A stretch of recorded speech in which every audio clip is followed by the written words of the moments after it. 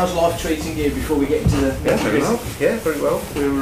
We're busy. We haven't really stopped. We were just chatting away that so we locked down as everybody did for a short period of time. This is Lucasfilm, so we went into a period where we stopped on Andor, which is the next show that we worked on after we finished on the films. And but very quickly, the industry is unbelievable, isn't it? It will come back. It fights. It doesn't sit down for a minute. Yeah. So we started back up to finish Andor, and now we're presently working in Wales, good old Wales, doing Willow, which is the next series of shows they're doing, which is due to be concluded just before the Christmas break. So yeah, life goes on. It doesn't stop. Daft question, because it's disrupted everybody, but how disruptive was it to the industry? In all honesty, it didn't really disrupt us at all. I mean, there was that obvious period where everybody was unsure, everybody was nervous and scared about what the pandemic really meant to them. But the industry itself was so quick to, I think, set in place protocols and a kind of methodology of how it would deal with it. That it felt like a sort of, and I hope this is true for most people here, it felt like a sort of enforced break rather than anything other than that. And then we were right, we came straight back into it, and as confidence has built and the protocols have got tighter, or should I say better, it doesn't really, it hasn't, they've been incredible at being able to deal with that. So, I mean, of course those things cost huge amounts of money, there is always that advantage. Yeah. Has there been anything that's come out of the back of that you would sort of see as an innovation that you think might make things better in terms of film production? I think what's really interesting is that the pandemic has completely changed the film industry. I think up until the point of lockdown, we were an industry that has, since time begun, refined and found a kind of way of working and an understanding of how we all work as this fractious group of people. And the idea of working away from home, or the idea of sort of making projects outside of, say, the cinema release system hadn't really come into play. And during that lockdown period, I think the studios kind of reconsidered it completely. Yeah. And now we see, obviously, this enormous amount of work that's hit the industry here in the UK, and we all have to, especially in my world, but I'm sure it's for every department, really had to consider what it's like to not be able to make a phone call and just get 100 people to come and work with you, because those people are now all being used on different productions. So the industry has exploded and become a place that I have never experienced in my lifetime, and probably the most vibrant and the most opportunist time that I've ever known. So something made everybody reconsider it right from the very, very top. I mean, I fear for cinema. I wonder if cinema is going to suffer in the long term, because so much of the shows that are being made now are being made for subscription TV. But that's so to be honest, apart from some of those worrying aspects, it has been incredibly positive what's come out of it. And probably, maybe it was due to happen at some point, but and this just happened. Or maybe it was a consequence of having to rethink. People were watching things at home, weren't they, and enjoying them. But it's interesting what you're saying, that Lucas said it years ago, that eventually going to the cinema will be like going to the opera, and it'll be a dress-up event thing. Maybe this is the time that changeover happens. Yeah, I agree. Maybe that's what it is. Yeah, it's. I mean, I know when I was younger, it's gone away now. I used to think that cinema was very clever, because you would go to the ticket booth, wouldn't you? And you would buy your ticket, and then you would walk up towards this opening stairways, the stairways to heaven. And you'd walk up the stairs, the doors would open, you'd walk in, and being brutally honest, last time I went to the cinema, it was so sterile. I mean, you just walked into this room that was completely, and there were 10 cinemas, and you walked in and it was a cold black room, and you sort of think, to some extent, where's that feeling that here's your showcase film, and we're really going to show it to you in a way. So yeah, I think maybe that could also be a positive, that cinema distributors and cinemas themselves, even on the kind of mass level, really need to think, because film is so precious and wonderful, isn't it? If you want it to be presented to you that way, it makes it different than watching it at home. Yeah, I mean, you say that in the presentation, the magic of the presentation of cinema, and you yourself have been involved in the creation of that. Tell us a little bit about how that all bit, right to when you were a kid, what grabbed you, what sort of led you in? Okay, so I'm probably lucky or unlucky, depending which way you want to look at it, which was that I remember when I must have been about 6 years of age, my father had let me stay up late one night, late for me anyway, at 6, and there was a film called Jason and the Argonauts, which was a Ray Harryhausen film, if anybody here remembers those films. And there is a sequence where Talos, this huge bronze statue, comes to life, and quite frankly, at that moment in time, people say this of them, but a light went on, and I knew at that point that's exactly what I wanted to do. And there was no negotiation, there was no lack of clarity. Something switched itself on, and I became an absolute Harryhausen fanatic. I mean, I went to bed with Ray Harryhausen every night, and pored over his books and pored over his work, and it completely encapsulated me and took me to a place and just motivated me. So really, from that moment on, and in those days there was no internet, there was no way of finding how to do things, so you had to, use your own imagination, I suppose, and your own inventiveness, or pour through magazines, tiny magazines that, like Starlog or whatever, to find that little picture that was that next little bit of the jigsaw puzzle. And that really that drove me to art, that led me to art college in a sense, where I did a foundation and a partial BA course. I never finished my Bachelor of Arts course because I went to see a company called Cosgrove Hall, who were a stop motion company. That was my dream place to go and work at the time, and I went to visit them and showed them my work, and they offered me a job. I didn't tell them I was at college, I pretended I wasn't, and then because they offered me that job, I had to make that choice, and so I decided that was where my heart most lay. So I went to join Cosgrove Hall. I spent a period of time working with Cosgrove Hall, a few years, about 5 years I think, with Cosgroves, and it was wonderful, it was lovely. And then I made a lucky move down to London, where this whole new thing was sort of coming off the back of films like Greystokes and Crystal, which obviously Jim Henson and his team of people, so this new thing called animatronics was happening, and so at that time animation was falling into the sort of shadows, animatronics was taking over, and so I found myself in that world, and then just continued and have continued in that environment ever since. Yeah. Do you think if that Harryhausen light bulb moment hadn't happened, that you wouldn't have found this profession, or do you think somehow it was destined? I don't think I would have found this profession. I think I'm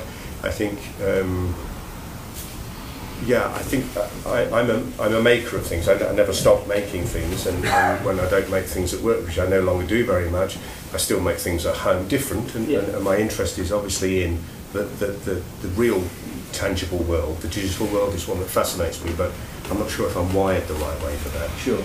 But whether it would have led me into the film industry without Ray being there, I'm not sure. It happened so early that it kind of really did define who I was. So I kind of knew who I was at that point. Yeah. It's funny when you think of people like Harryhausen in that time period. Like Willis O'Brien came before, and then Harryhausen was sort of his student.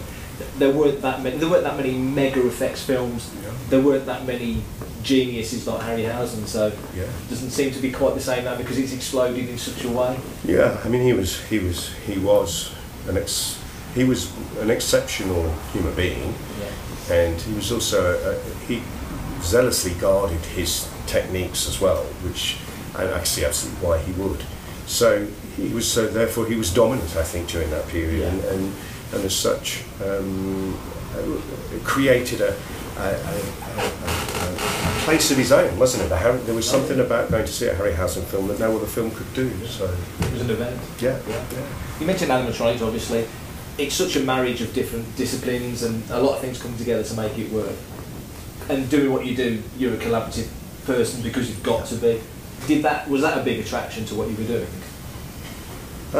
I think what happens is if you are, there's a point in your life when you realise you can't do it all, and as much as you wish to want to do it all, you have to decide: do you want to stay just doing what you do, or do you want to try and fulfil a larger ambition by working with and working with other people?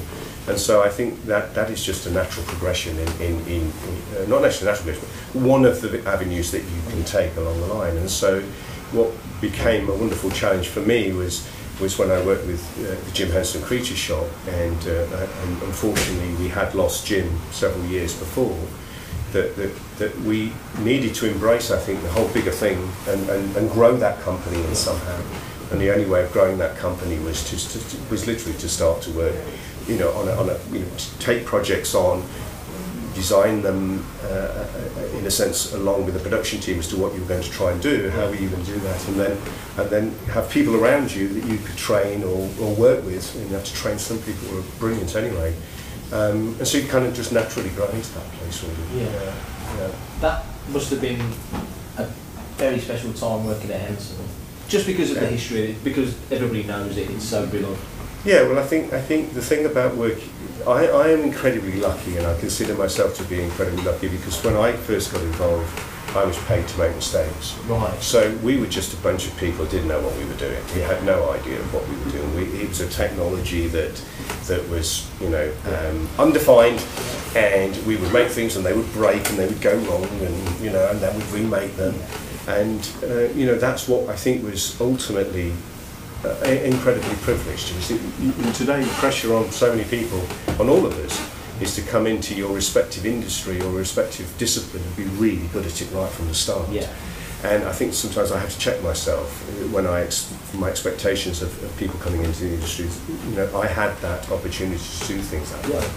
And Jim was just the ultimate mentor in that way. Yeah. I mean, he was a wonderful, beautiful human being that loved what he did, and really, I suppose, to be fair, I was really honest, didn't really care how much money he spent doing it. And so he was able to, he allowed these people, all of these people, so many of them went on to do so many other things in the industry. Yeah. When you look at the kind of, the people that passed through Jim's world, that went on to do directing and producing, as well as the stuff that we're more familiar with, the puppetry. So yes, it was a golden period. I think. Yeah. And one of the things you just said there was I'm paraphrasing, but you almost have to fail to progress and move on. It's almost as important to get something wrong as it is to get it right the first time. You learn so much from it. Absolutely. Fate, I mean, it's good old Trish Bagman, isn't it? Up from the ashes, grow the roses of success. So, there you go. You have to. You have to. I think to some extent you do. And I think but there is also a point where you have to. Well, I think there's a point where what you do matures. You go through that, and your knowledge or your wisdom or your experience tells you when you might be putting your foot wrong. There may be something where, and I think that's probably, if anything, what I have more than most is that I'm quite old now. And that wisdom is what you learn over the years, because you have that chance. So it's easier now, I think, to be able to guide what we do and how we do it, so that it is successful and we fail less for that reason, because we've had that chances to do those. But yeah, you mentioned the Harryhausen light bulb moment in your line of work, and Brian's in this similar realm as well. Is there a moment when you think, I think I've got this, and I think this is going to progress? Because there's always a point in any job when you think, I might not be doing this for the rest of my life. This might not be my thing. Was there a moment when you thought, I think I've got this? No. You still think? Absolutely. Yeah. I think that I think you gain confidence, and you gain experience, so you get better at what you do. Yeah. But I think, for instance, if we take Force Awakens, when we sort of came to do Force Awakens with JJ and Kathleen Kennedy, they had no real-world experience of animatronics at all. Kathleen had more than JJ, and JJ had grown up through that, was a big fan of it, but actually was probably hadn't been exposed to that many practical effects in the films that he was doing.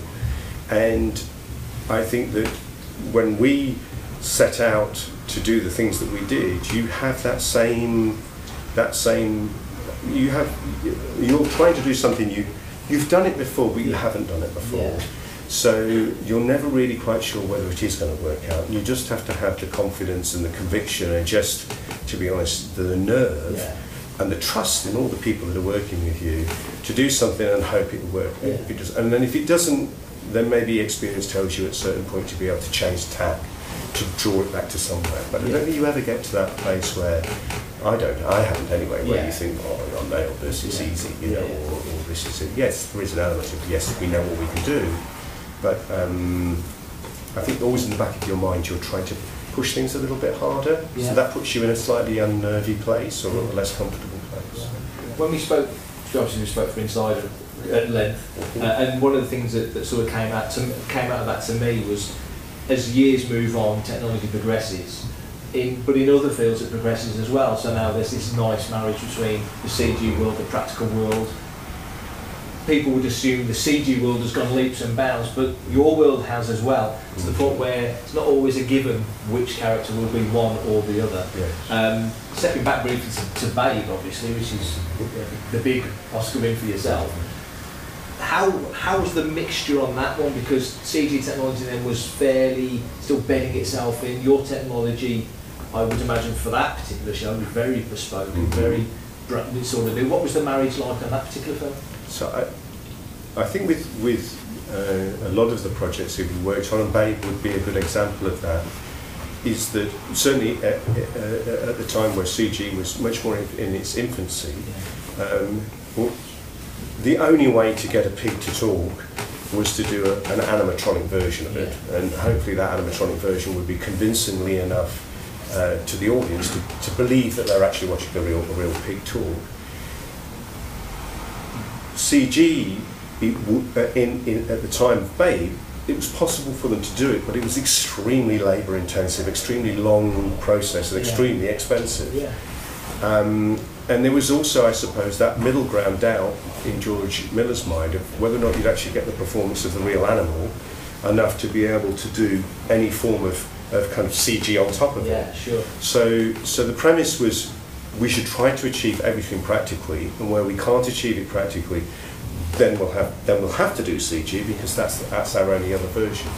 And as Babe was one of the first films, probably the first film, where the animals were designed as such to be able to talk with lips rather than just or as a narrative that Disney had done before, then it was imperative that you tried to get as many shots practically, because the budget would have been undefined otherwise. How would you define the budget?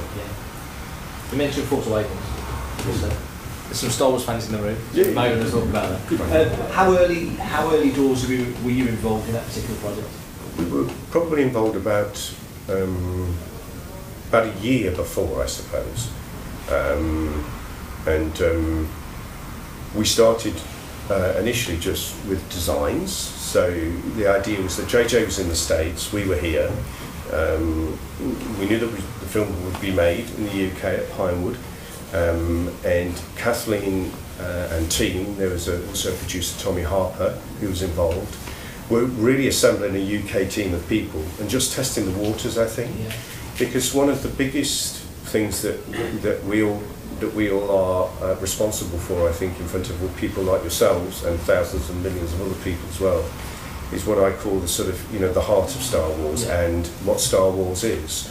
And it would be unprofessional of me to mention any names, but I will. No. There had been other people involved, and some of the designs, I think, had taken Star Wars away from the soul of Star Wars. And I think that one of the great things that we have here in the UK is I think we understand Star Wars very, very well. I don't know, it seems to be more, it comes to us, I think, maybe we're just closer to that real world that George wanted to hold on to. And so it was really, that was the most important thing, was to get to a place with JJ, the director, that he was confident that we were producing a faithful world for him to be able to operate. He didn't want to throw away everything and redesign it and take Star Wars in a whole his, not his world, just in a whole different way.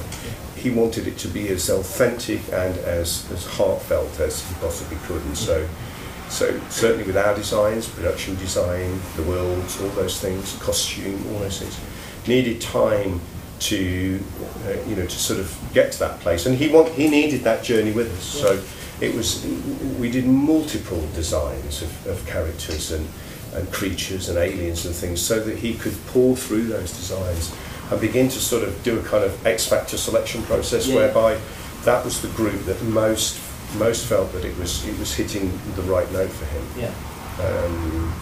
And that was also a kind of a way of building a relationship with him and Kathy, and ultimately with Disney, but also as well, I think, allowing them the process to find themselves as well. So they had that time too. So that first formative part was very much about getting to know Star Wars, I think, and getting to know each other creatively. It's an interesting point, though, that in the most tactile physical sense, Star Wars is completely British. Yes. Certainly the aesthetic, if not the rest of it. So. But then to grow that. I agree. So what was the first creature you worked on Force Awakens?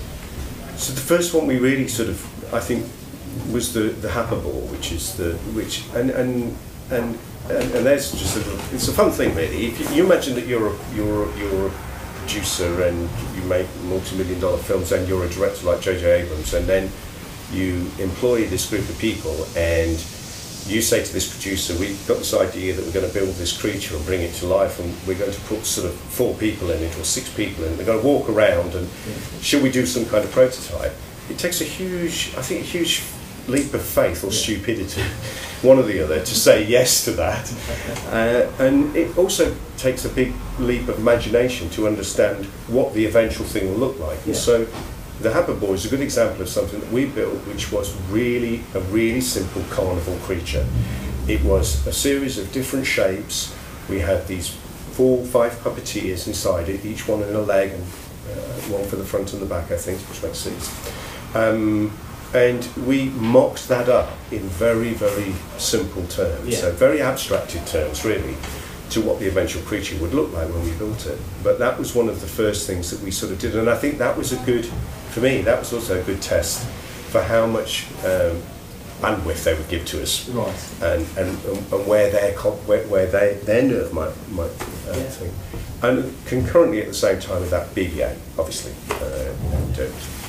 over there, we began figuring out how we were going to do BB-8, and so to me, there's the crazy end, and if we can do that, and JJ can engage in something as abstract and as mad as that, and then at the other end was this incredibly precious, incredibly important, the next R2D2, so we needed to figure out how to bring that to life. Because like you say, there's confidence on all sides. So to pick something that's crazy, big, monster, you wouldn't fit it through that door, sort of crazy thing like a Happerball. And then right at the other end of the dial is something like BB-8, which is a droid. It's not that to land those two, to give them confidence in those two, must have given you all the latitude for everything in between. Yeah, and I think the other thing is that there is a kind of, I suppose we all get this in our lives or whatever we do, but there is a sort of feeling that that it's a bit like when someone comes to fix your boiler, and they charge you £150 to fix the boiler, and all they did was hit it with a hammer, and then you go, "What? It cost me 150 quid for that?" And it's like, but it's knowing where to hit it, and so you're paying for that. And what you have to trust is the hammer solution was the best solution possible. And if you remember that Kathy or whatever had in her past been involved with, say, Jurassic Park, with Stan Winston, and you're looking at some of the most phenomenally brilliant but also complicated and hugely expensive things. The T-Rex was masterful in all respects, but was also technologically right out on the edge of where they could be. And what we were suggesting was that we were going to completely throw all that out the window, and we were going to use much more traditional, what we call mantronics, or should I call it now, peopletronics, as a way of bringing these things to life. And I think that can be sometimes, sometimes it's easy to blind people with science, and they feel like their money is being well spent because they can see it. Yeah. But when you suggest to someone, the best way of bringing this to life is to put a person inside it, or 3 people inside it, or do it this way or that way, then I think that is also something which we had to tread tentatively with, to see if they would, certainly JJ as a director would engage in that kind of a thing. Yeah. So, and sometimes the best option really is a bit of fishing wire. Yeah, I mean that has become absolutely our mantra across all the Star Wars films. I mean there are some beautifully, there are some characters which are astoundingly sophisticated and technologically, very very clever and right on the edge of what we're capable of doing technologically. But the majority of the characters are brought to life using people like Brian, who bring real emotions to those characters, because there is very little filter between their actorial and performing skills and the creature that they're doing, and that technology will always get in the way of that. That's why Jim was again. That's why Kermit's Kermit. Yeah. There's nothing between Kermit and Jim's hand, or Yoda was Yoda. Yeah, exactly. Yeah. The puppet sitting right there on Frank's hand. Hasn't got the life, has it? The puppet, it's the performer that puts the life into absolutely. Yeah. It can be the most sophisticated, clever. We can be as proud as we want it to be, and chuffed about how well we've made it. But unless it lives on screen, it's no value at all. There's no value. Has there ever been a creature then that you've created or worked on as a team that you thought that feels like it's going to pop off the screen, and sometimes the camera just doesn't get it, or sometimes it just doesn't work? And conversely, has there ever been a creature when you thought, well, he'll be sitting at the back of the bar, and he's been brought right to the front? You've got to prepare everything as if it's the superstar character. You do, yeah, absolutely. I mean, it's slightly a problem, that really, because every character that we do, and we're trying to sort of tend to that, I think, on a more economic level. We have to. But what we tended to do over the film, certainly, and I include Rogue One, I include Solo in the films, that not just the main trilogy, is that you would never know ultimately where a character was going to be used, and so we would lavish it with the same level of attention, and that can be incredibly rewarding. It can also be, on the reverse side, disappointing, because I often say, and I don't mean this quite sound the way it is, but some of the best work we've done you'll never see, because it doesn't make it to the screen. Not everything you do always gets to that place of prominence, where in a sense it's like, well, okay, there's the reward for everybody's efforts. Yeah. So it's tough. It's tough from that sense to make sure that you keep the enthusiasm level up and you keep the commitment up. It's a gamble, we're all playing a game of gamble. Yeah. And there are certain characters are going to be featured. Sure. Certainly they're bankable, and BB-8 or Yoda or Sabat Table, for instance, is a great example of where we knew that those characters around the table were an integral part of the narrative. Yeah. They would definitely be filmed alongside the actors and would be as featured as the actors, whereas many other of them are just part of the Star Wars world. Because I suppose ultimately it gets laid out to the director and he makes choices, and then the editor might have a different opinion or whatever. Absolutely, it's all fodder for that. It's and the mercy of the cut, as they always say, because you only have X amount of time to tell a movie. Yes, that's right. In terms of innovation, which is obviously a big part of what you do, just sketch it out from when you started in Force Awakens to when you finished in Rise of Skywalker. What was the leap? Because it felt like Force Awakens was a massive leap to get to where that was. Mm-hmm. But you're talking 4 or 5 years before you get to the next, to the final part of that trilogy. Were there many innovations that made life easier, that gave you other options?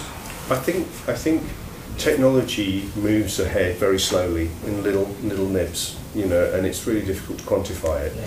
And it's a collective thing. So what happens is the team of people that work with us from the beginning right through to now have been mostly hold that family together. Sure. And I think on an individual level, each person has grown in some way. Our understanding and our communication, our ability to be able to work alongside each other has grown and come together.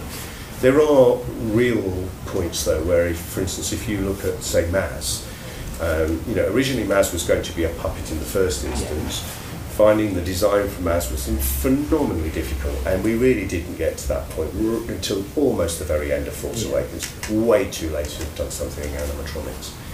But then by the end of it, we were able to then create, what I think is probably the best animatronic entity we've ever made. Yeah. And again, it is a real shame. There was there's a lot of sequences that were shot with Maz around the whole Leia story that don't make it to the end of the film. But I can say at least with conviction that when we shot that puppet, and I think JJ would back me up on this if he'll be here, as a practical effect, she was phenomenal, and that was literally down to the control system, the engineering, the animatronics, the skin technology, the painting of the skin, the making of the eyeballs. All that stuff was, I think, poured into Maz, and I think everybody that contributed to it were at the very highest end, really. The other side is, does technology develop? I think technology implies that it has to be something that we maybe don't understand or is new or we invented. I think what we did though develop was almost an unbreakable confidence, or certainly I had an unwaverable confidence in the people that I was working with to be able to do anything that I was asked of.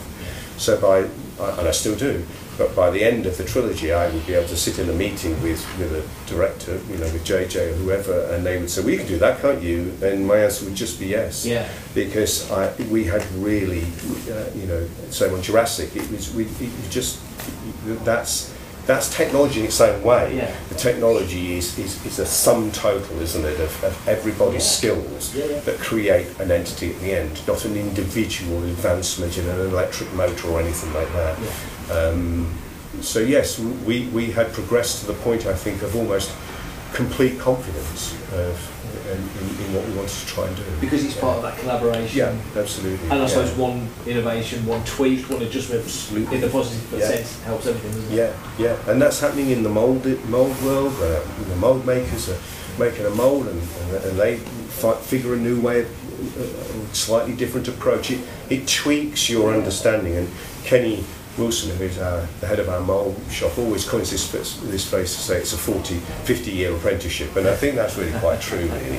Which is what makes the job so fabulous for people, because you're not ever always repeating what you're always. They are also pushing and testing themselves, which is what makes it engaging. Yeah. So given that attitude yourself, you never stop learning. Nobody ever stops learning, but certainly in your trade, you never stop learning. It must be delightful then when something comes along that you thought 5 years ago, we're never going to get to that, and all of a sudden somebody figures it out. Yeah. I mean, it's.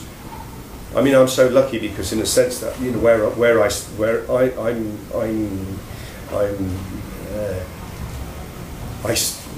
people do these things and I get to witness what they're doing, so I get the joy of the net result, And then, I mean, I think we call him Six Eyes. I think I'm terrible at remembering real proper Star Wars names, but if the character in Solo, I mean, Gustav Hojan that made the mechanism for that excelled, and Matt Denton, who is essentially our software stroke performance control head expert, whatever, I don't quite know how to define that. He's an enormously intelligent human being.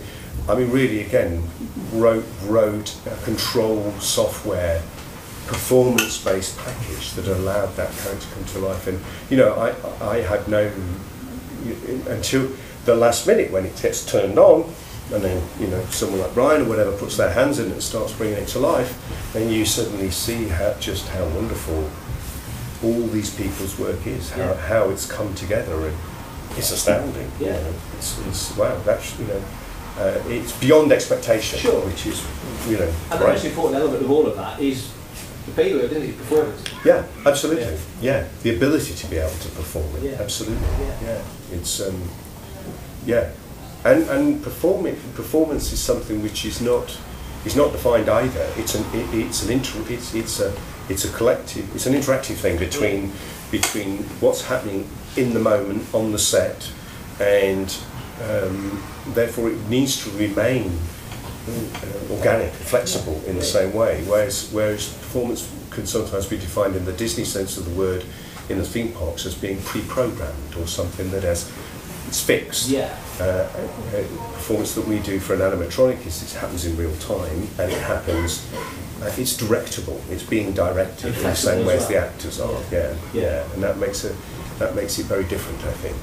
Of the 5 projects that we're talking about, which one was the most overwhelming in the sense of there's a lot of moving parts, there's a lot of things to figure out? I mean, my head's telling me Canto Bite, but maybe it was something else. What was the one that you thought, wow, that's a chunk of work?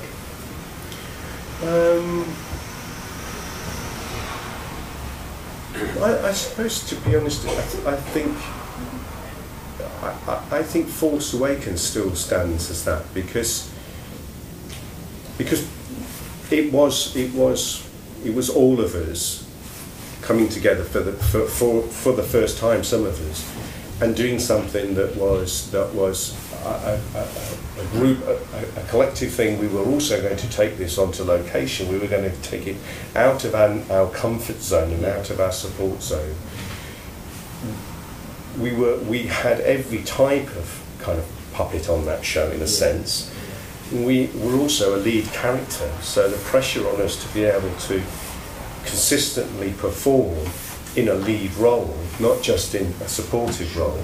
So across the board, I think that film tested all of those things. So when we came to work with Ryan, then we were much more confident, I think, of what he was able to throw at us. So something like Sea Cow, which seems on the surface to be much more difficult, flying it in on a helicopter into a location in Ireland and setting it all up, kind of does on paper, but in actual fact it was more just a case of going through the same experiences that we'd gone through by taking the characters abroad on Force Awakens. Yeah. When we spoke before, you said that there's a budget. It's not a fixed budget for a specific thing, but a budget. So when you mentioned the Sea Cow as an example of when we spoke before, you said, well, why wouldn't we do it? Why wouldn't we do it? Why would you let INM do it if we can build it and make it happen? So that must give you pride when you put it on that mountainside and anchor it down and all that stuff. Yeah, absolutely. Yeah, I mean, the true reality is that practical effects are still cheaper than digital effects, whichever way you look at it. And so, you know, you can have an internal debate about whether you believe that, you know, why do practical effects, why do people respond to practical effects differently than they do to digital effects? Which is better, which is whatever, which is generational? Is it just that I'm old and I like practical effects and I like digital effects, but if I was younger I wouldn't? All of that is so thing, but on a pure budget economic level, it is always better to shoot something and get it in camera and have it there already on the negative than it is to go into a post-production scenario and have to generate it later, I think. And whether that will change as the years go on, I'm not really quite sure. I think when you look at digital and you look at the huge amount of work that they have to do in order to create a digital character, it's not dissimilar to what we have to do, to be honest. They are building it from the bones up, you know, as we are. So and then they have to, animate it, composite it, and do all those things that we don't have to worry about because we're there on the day. So that expense is already taken care of. Because you've got the physical thing on set there, and has there been a character or a creature that you've seen performed or in show and tell or whatever, in test, that you suddenly, wow, I didn't expect it to be able to do that. I didn't expect the performer to be able to make it do that. Something that really came alive in the moment that maybe you weren't quite expecting to be so impressive. There's a lot of them. When you see people offer back, as it were, a performance. I think, to be honest, although it didn't make it to the screen in a completely practical sense, because ultimately it was modified with CG later. I'm going to call it the snake because again. I suffered to remember what the real name was. It Brian probably knows what it is. But, the Vexus. The Vexus, was a puppet that we built that was essentially based on a piece of extract hose. The idea of getting a big piece of extract hose that was big enough for people to climb in it, and Brian climbed in it at one point, and crawl around inside it and bring it to life by physically rolling around and then having this thing on a pole arm. You know, on paper it just sounds like the crudest entity on the planet. But actually when we shot that inside the cavern, and with Daisy and JJ and everybody else, it was amazing. And it had power, it had presence, it had weight, it had everything that one would hope to do practically, yet it was the simplest, cheapest version of something that you could ever imagine. And that was a surprise, a good surprise, because obviously we gambled on that. But I was surprised at just how well that worked, and it would have been. It's a shame that, in a sense, we had to, or they, you know, that it was necessary to do some CG recoloration, because sometimes I think it often feels like maybe, you know, our contribution was a little lost, but personally I don't feel that. It existed very much in that world, and the people responsible for performing and building it, their work was still very much on screen, and for that, I'm very proud of that character for what everybody did. Because there's a marriage between practical and digital. Certain things that, like, that's a great example, obviously, that ILM will then come in, or whichever effects house, and enhance things. Is that something when you go into a scenario, you sometimes you've got to be prepared to expect that to happen? And is there no ego? There's no ego. It's not whatever's the best thing on screen at the end is the best result in the end.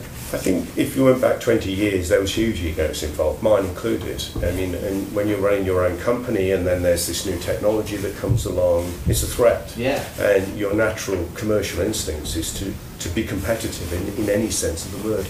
And when you're winning a contract, or you're in a sense your overhead, etc., all that sort of stuff. So I think what happened was, when digital emerged as being a really viable proposition, there was generally competitive, not only within the digital world, but certainly between digital and practical. And that's not just ourselves, that's special effects, that's construction, that's all the areas that digital would affect. And I think for 10 years, or maybe longer than that, that's exactly what it was. But then I think what happens is that it settles down after a while. And I suppose that it separates the wheat from the chaff, and the strong contenders, the wetters of the world, the ILMs of the world, you know, get to a place where they're less insecure about who they are. Therefore, you start to look at what you're doing as a visual effect again. And as we all come from the same place in our souls, then you start to think, how is the best way of doing this? And when you're working on a film that is ultimately being paid for by one company, so therefore it doesn't really help you to be any more competitive. We essentially are employed by Disney, so are ILM, but they're owned by Disney, so am I. And so therefore that removes that as well. So there's no commercial competition, now it's purely creative. And I still personally don't believe that we have done enough, and there has not yet been the perfect combination of practical digital effects. I still think there's a really amazing, there's some amazing stuff to come if the opportunity was ever allowed to be able to really do both.